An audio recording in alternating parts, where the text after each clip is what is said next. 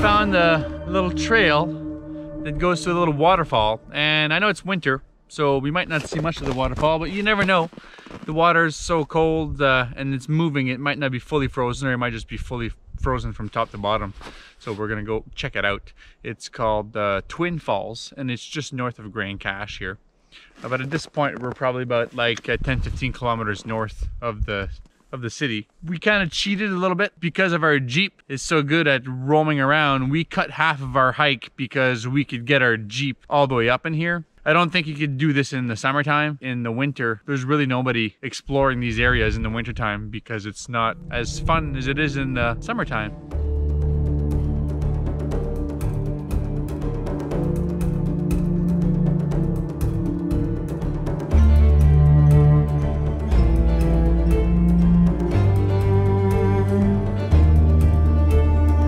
We hiked another, the sign said 400 meters, but it was more than 400 meters, but it wasn't quite a kilometer. It was about, I don't know, 600-700 meters from where you could drive up to here.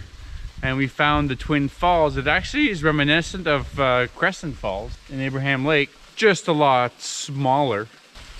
And you can see the little waterfall on the top. It would come down and it pools, and then it flows all the way down to the bottom here.